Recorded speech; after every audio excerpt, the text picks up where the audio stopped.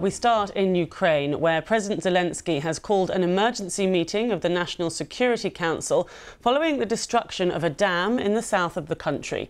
This is a video tweeted by Mr. Zelensky showing the breached Kakhovka hydroelectric dam. He says the shelling of the dam only confirms for the whole world that the Russians must be expelled from every corner of Ukrainian land.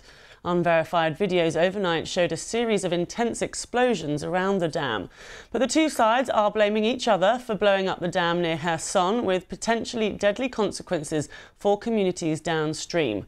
These are satellite pictures of the dam on Monday, showing partial damage, reportedly after earlier shelling by Russian forces.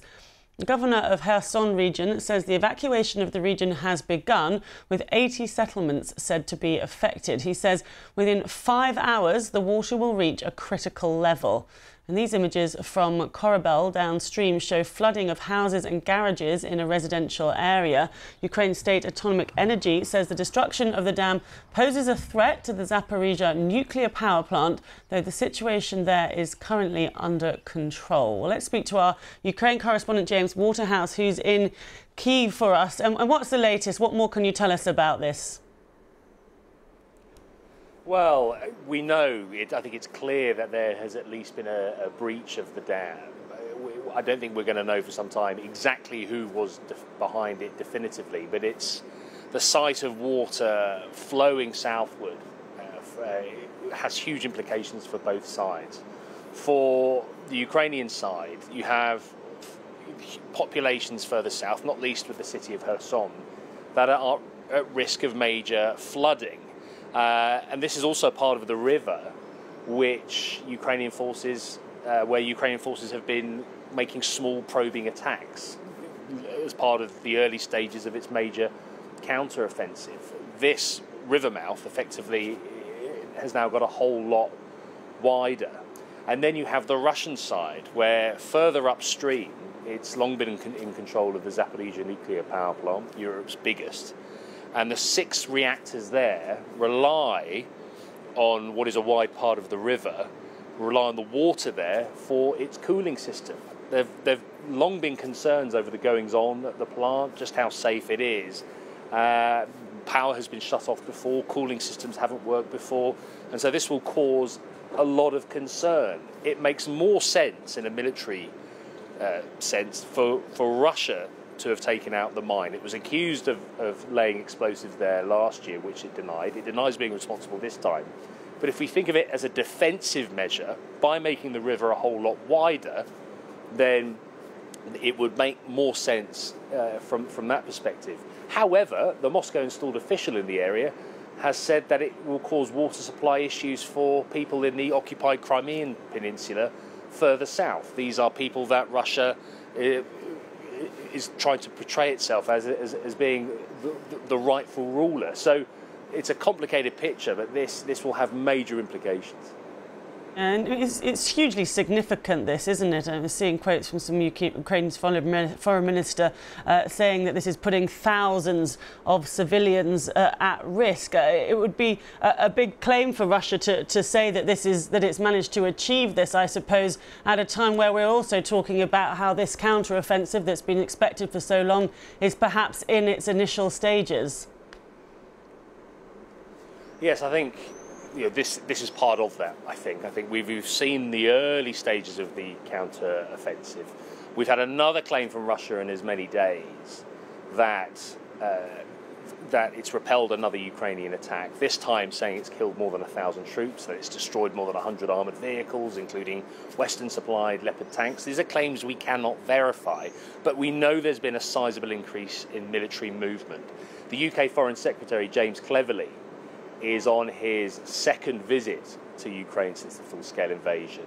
He's reinforced the UK's support for Ukraine and given his reaction, effectively condemning the explosion on the dam, and urged Russia to pull out completely. Well, I've heard the reports of the explosion at the dam and the risks of flooding. It's too early for me to make any kind of meaningful assessment of the details of what has happened, but it's worth remembering, of course, that the only reason that this is an issue at all is because of Russia's unprovoked invasion, full-scale invasion of Ukraine. We'll continue to assess the developing situation, but of course we repeat what we have said throughout this conflict, which is the best thing that Russia could do now is withdraw their troops immediately. Can I ask a follow-up? Foreign Secretary, if this is true, what would this mean for the course of this war? Well, look, I'm not going to speculate as to the details of this. Clearly, there is an ongoing situation here. There is a risk to life because of the flood risk, and I know the Ukrainian authorities will be working on this intensively. But of course, this is only happening because of Russia's invasion of Ukraine. And this is the point. The river Dnipro is now effectively a watery front line separating both forces. Thanks very much, James Waterhouse there for us live from Kyiv. Well, let's hear now from Anna Matvieva, visiting Senior Research Fellow at King's College London, that gave us this update on the Ukrainian offensive. Yes, it is a very significant moment, but we are going to have 4 months of very intense warfare. This is just the first wave. In terms of what happened overnight, the most significant news that there is a power station in Kherson province at New Kakhovka, which has been hit overnight. It is quite a significant power station, so there is mass flooding going on there.